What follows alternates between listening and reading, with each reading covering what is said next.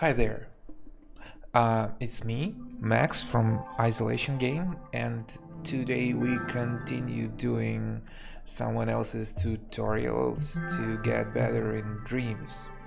And today's tutorial is wiring and logic from Dreams Workshop. I didn't do that before, so let's jump in. In this tutorial, you're going to learn all about the exciting world of logic. Pay no attention to Cuthbert. It's not as complicated as it sounds, I promise. Let's check out the scene. See the buttons on the platforms in front of our good friend Connie? They activate the bridges that will take her to the next platform. At least that's what they're supposed to do.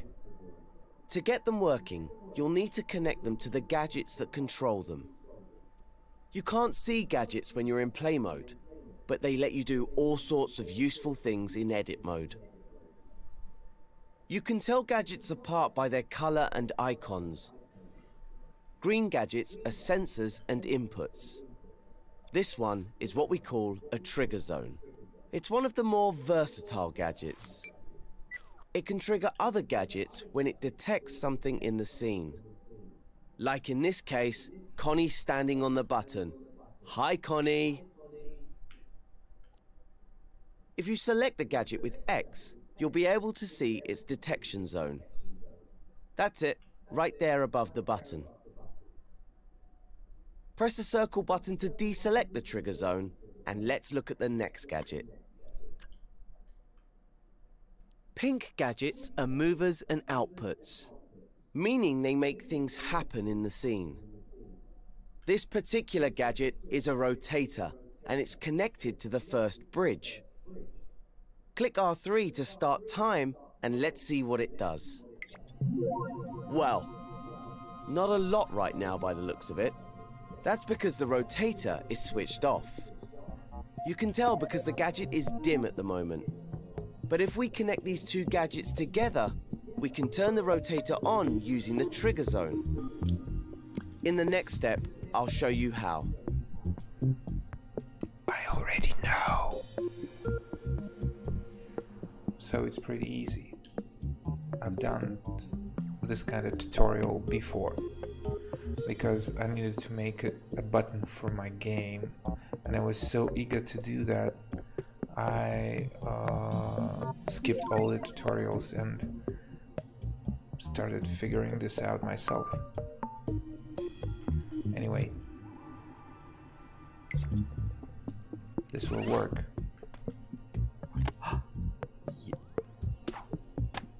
No, it doesn't. Why? What's wrong? Something's not working.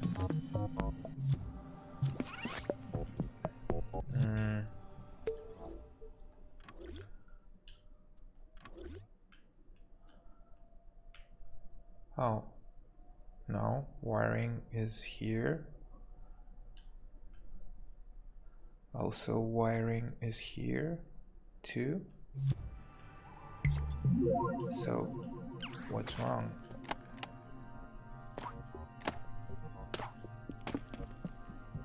Ah!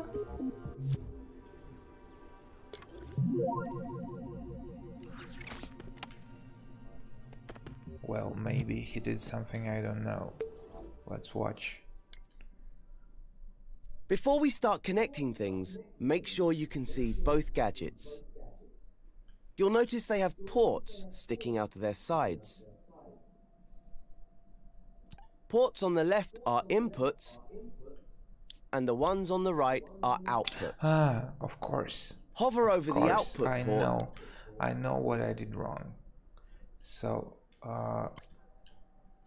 by selecting this and pressing triangle, I can delete the wire, and I connected it to speed output of this gadget, but I need to connect this to power, and power is here at the button. I guess this will work. Now. Yes.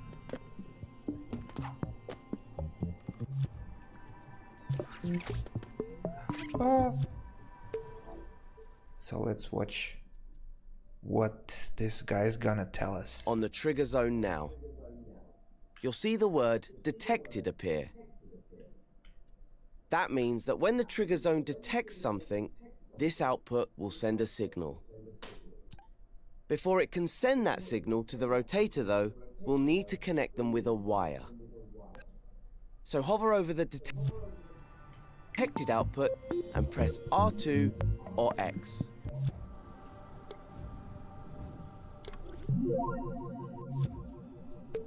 You'll notice your imp is now tethered to the port by a wire. Power ports have appeared on the gadgets too. It's these ports that switch gadgets on or off. Okay, drag the wire over to the rotator gadget. Now hover over the power port at the bottom, then press R2 or X. Once the gadgets are connected, the wire will disappear automatically. That way, your scene won't get cluttered. After all, you don't want wires all over the place. You can see the wire again by hovering over either gadget. Okay, time to test our connection out. So let's switch over to play mode in the options menu. That's more like it. Now the trigger zone detects Connie when she stands on the button and activates the rotator on the bridge. As soon as she steps off, the rotator stops working.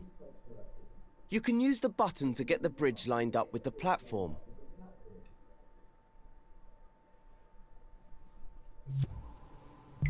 Once Connie can make it to the second platform, you can head back to edit mode and move on to the next step.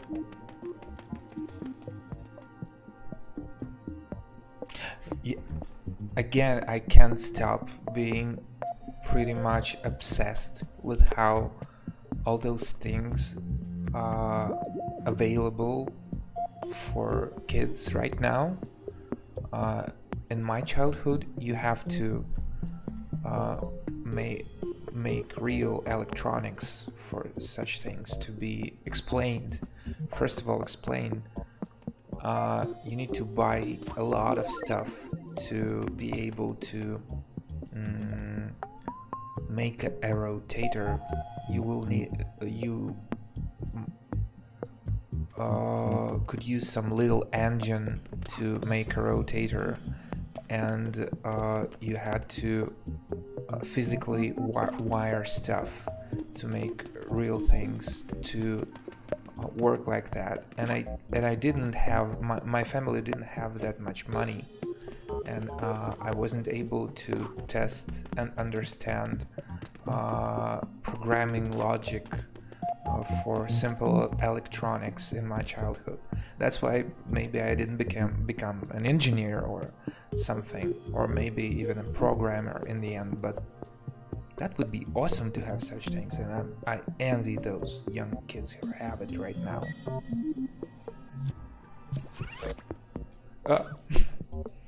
And I also died a little bit, and I'm reborn again. So let's see what's next.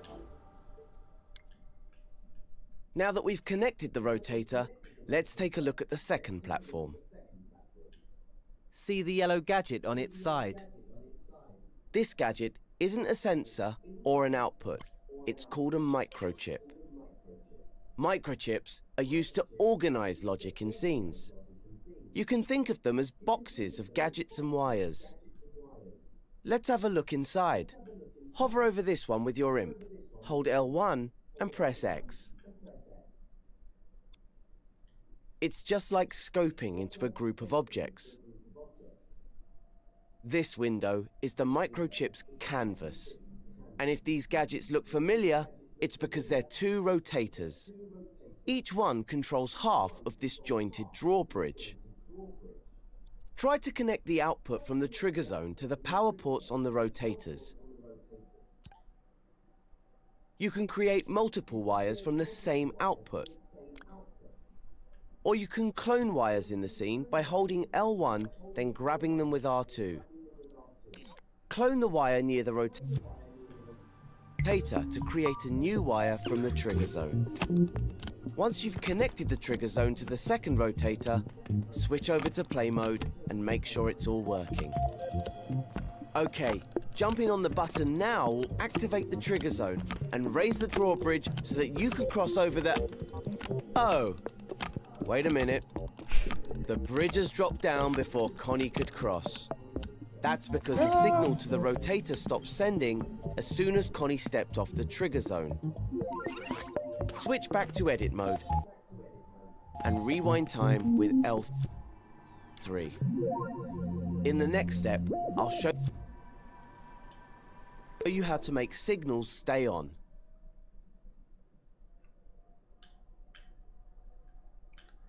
I also know how to do that, and I'll be faster than him explaining this little thing to you. Or maybe being wrong again, but you should edit the trigger zone. You should edit the trigger zone. No, the trigger. I don't know. It doesn't work. But I guess there is a detection option.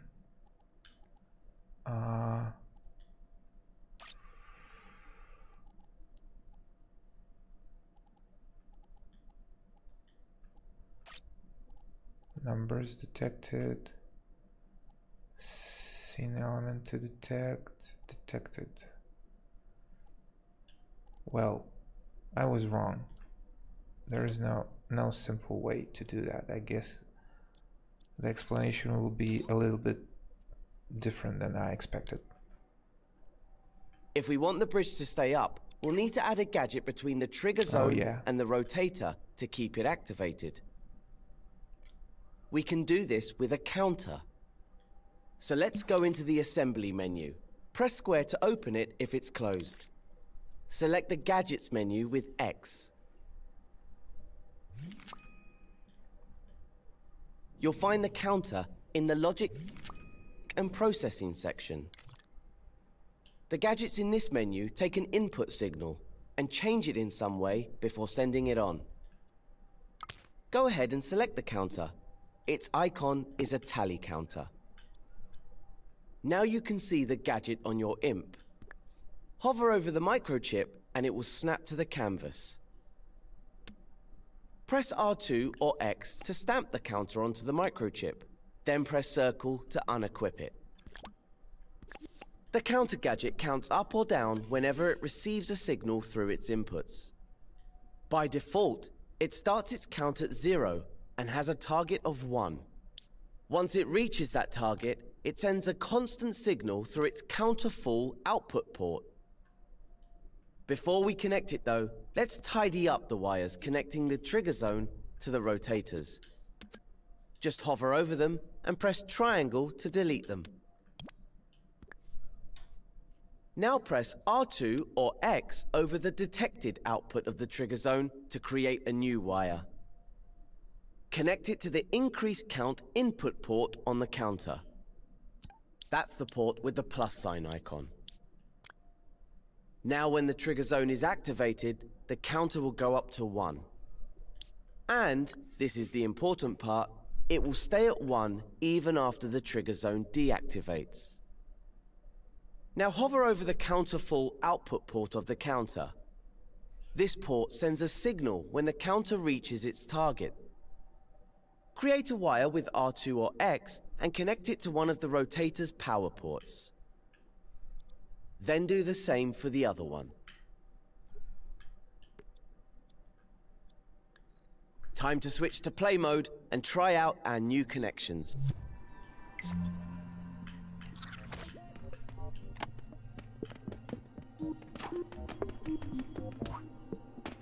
It works. When you're happy everything's working as it should, return to edit mode and move on to the next step.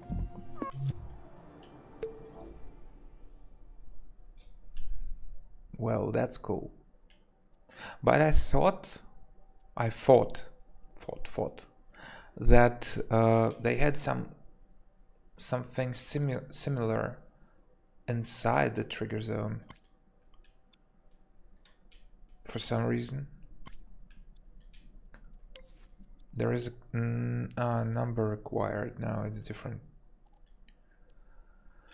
So I guess I was wrong. Okay, let's continue. Just one more bridge for Connie to cross. As you can see, we have another microchip on the platform. So let's open it up. Hover over it with your imp, hold L1 and press X. Okay, looks like we have everything we need here. But Connie's an adventurer, so how about we make this last bridge more challenging? Adding a timer to the logic should get the adrenaline going. Once Connie activates the button, she'll only have a few seconds to cross before the bridge drops back down. Let's head back to the assembly menu. If it isn't already open, press square. Then go into the gadgets section. You'll find the timer in the same place as the counter, the logic and processing section. Its button has a clock face on it.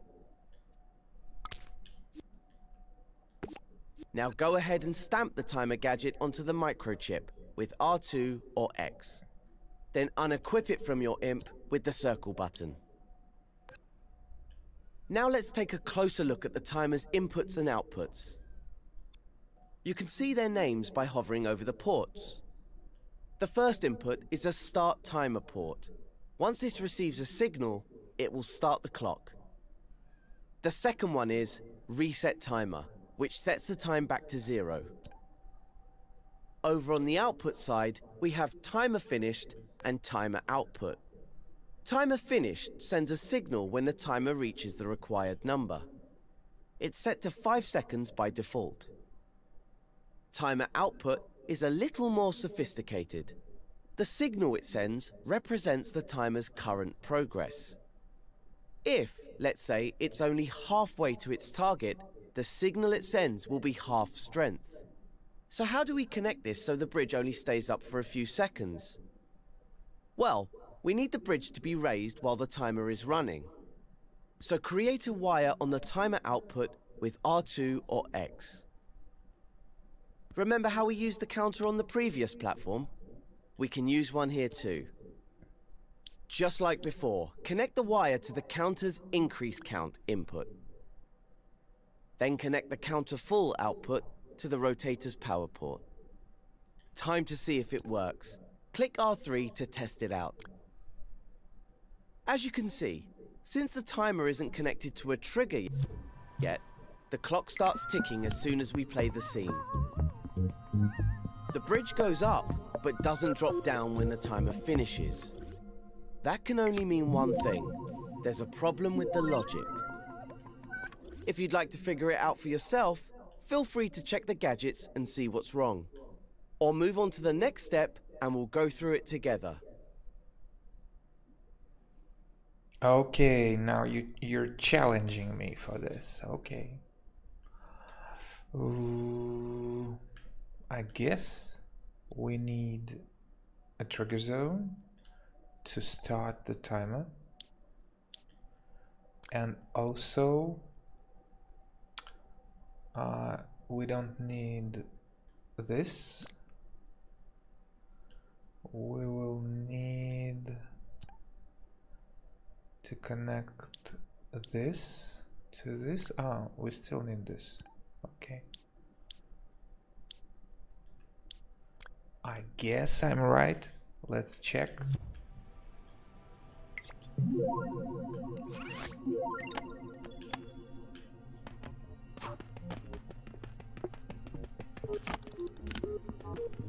My brilliant logic bridges.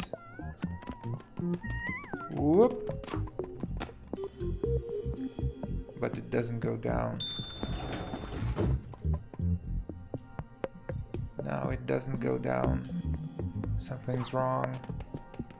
I'm not right. The guy's in the elevator. What should I do? Okay.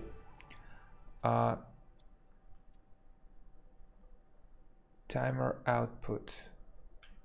Timer finished. Reset. Reset timer. Timer finished. Ah, timer finished. We need to connect also to this crease count. Huh?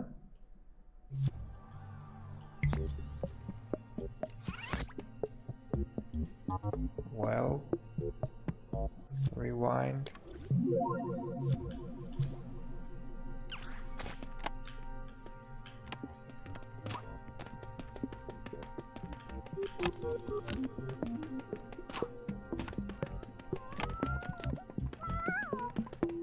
Whoop. Oh yeah, it did that. You saw it? It worked.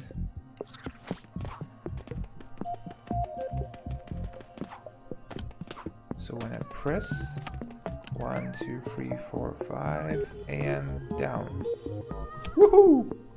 I'm not stupid. Maybe just a little bit.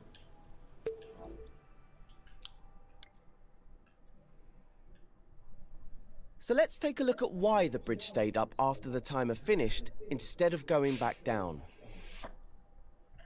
Remember how we used the counter earlier to remember the signal from the trigger zone? Well, now it's remembering the signal from the timer, so we need to make it forget that once the timer finishes. Let's go over to the counter gadget. Hover over the inputs to see their names. This one here is reset count. It'll put the counter back to 0, which will turn off the rotator. So all we need to do is connect it to the timer, but to which output? Aha, there we go. We can use the timer finished output. Hover over it and create a wire with R2 or X. Then stretch the wire over to the counter and connect it to the reset count input. I did. But we also need to reset the timer, otherwise the logic will only work once. So let's get another wire from the timer finished output and connect this one to the reset timer input. Well, you'll recognize it by the rewind symbol on it. Basically the same. All we have left to do is to connect the trigger zone to the start timer port so Connie can activate it. Okay, yeah, but that was a lot of connections. Instead of minus. So before we test it out, let's go over the logic we've made. First, Connie activates the trigger zone, which sends a signal to start the timer. Once the clock starts running, the timer output becomes active. This tells the counter to count up. That then turns on the rotator and raises the bridge. Now this is where the really clever stuff kicks in. After 5 seconds, the timer finishes its count, which activates the timer finished output. This in turn resets the counter to 0, cutting the signal to the rotators and lowering the bridge. And let's not forget, it also resets the timer, so the logic could be triggered again if Connie didn't cross the bridge the first time. Isn't logic exhilarating? Take your time digesting all that. Logic is easier to read if you route your wires neatly. Grab wires with X to change their paths.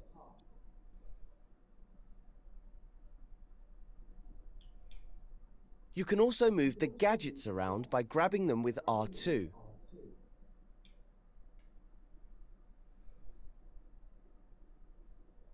Funny.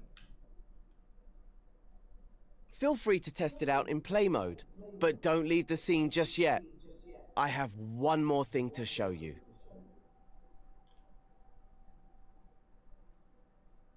Yeah, this is pretty neat.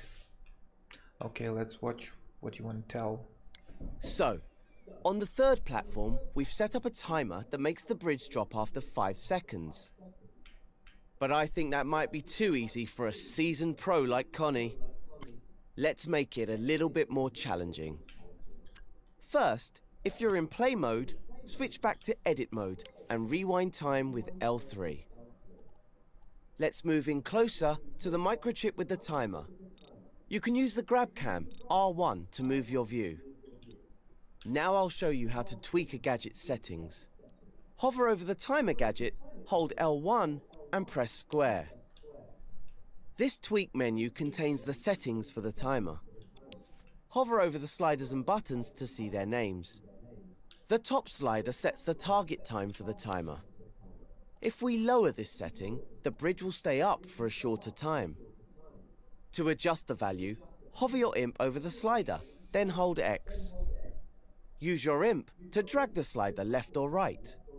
Set it to around 3 seconds. It doesn't have to be exact. If you're a stickler for precision, you can adjust the slider incrementally using the up and down directional buttons. Just hover your imp over the slider and press up or down to tweak the value. In fact, why don't we make things really interesting for Connie? Let's set it to 2.5 seconds. You can close the tweak menu now by selecting the cross in the top corner with X. Or you could use a shortcut. Just hold L1, then press circle while hovering over the menu to close it quickly. The same shortcut works for closing microchips. Give it a try now. Hold L1, then hover your imp over the microchip and press circle. Time to test out the scene in play mode.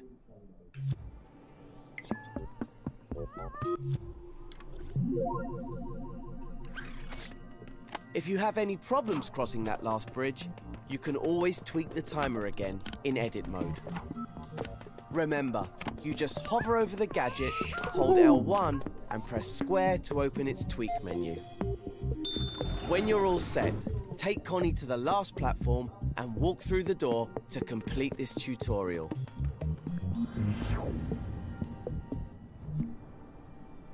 Well, thanks for watching. That was some wiring logic, and be a dreamer.